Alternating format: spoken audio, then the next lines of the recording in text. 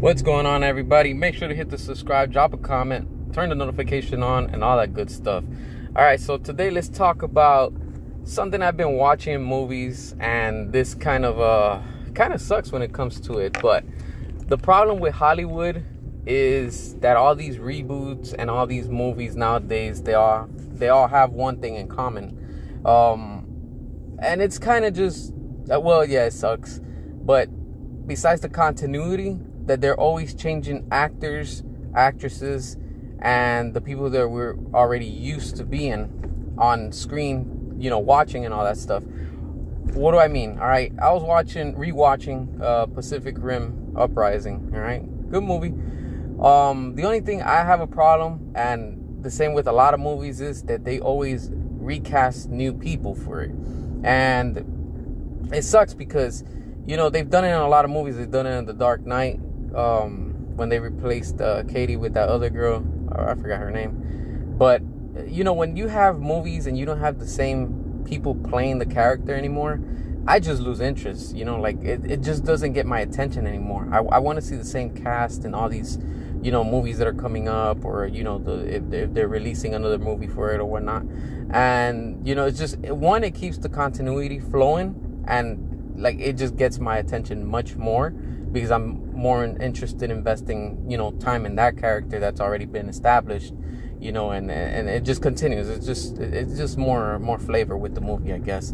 And it sucks that they're always constantly doing that in all these movies, and they just don't lock the actors and the actresses in one contract and say, hey, look, we're going to work on multiple projects, and we want you to stay, the face of this character, and Marvel has done it also recently, and I get it. The actors and actresses, they also want to play other characters and other roles in other movies and stuff.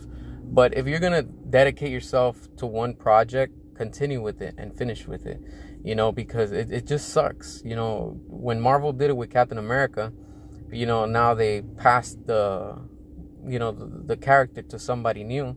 I don't like that. I really don't. If you're just going to do that, just, get a different version of the character, not the same one that we're already used to, and say, hey, this is the new one, just to force us to accept the next, face that's going to replace whoever it is. And then down the road, they want to bring in that same one that we already have, and then they create a even shittier, if you want to call multiverse of the same character and whatnot. So, it kind of sucks. And that's why I say it's nice when we have the continuity going with the same cast onto whatever next future films that are, going to come out. That's another thing too. The Amazing Spider-Man, what's his name? Andrew Garfield. Amazing.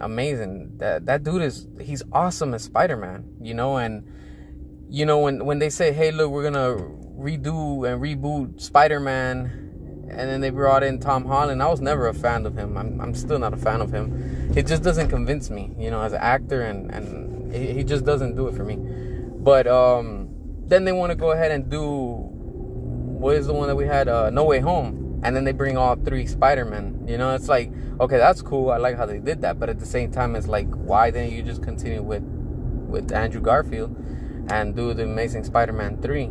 And that's another thing too. But at the same time, it's just like, why are they doing this? Just continue the same character. And then not only they continue with the same character, and they're not doing that, is that they're also getting younger characters. Like, for example, Transformers, what was that? I think it's the Last Night. They get this young girl to play a badass character. She's friends with that little robot that she had, and where she finds Bumblebee in the junkyard or whatever, something like that.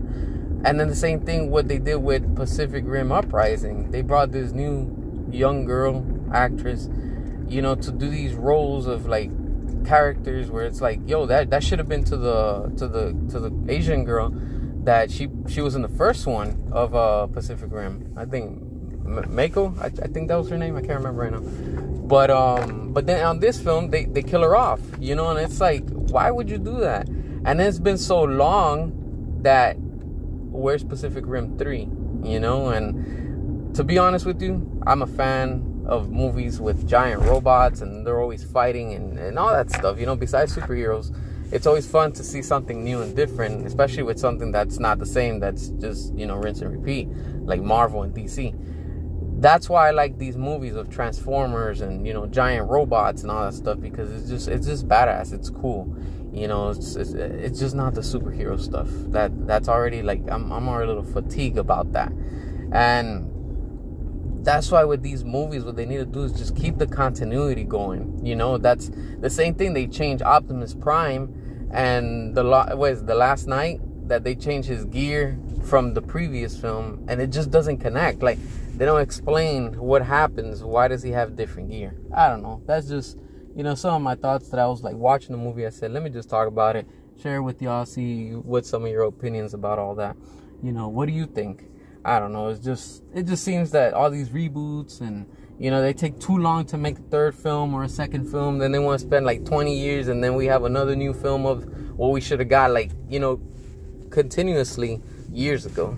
But yeah, it is what it is. And as always, drop your comments, drop your thoughts. Make sure to turn the notification on and all that good stuff. And as always, till next time.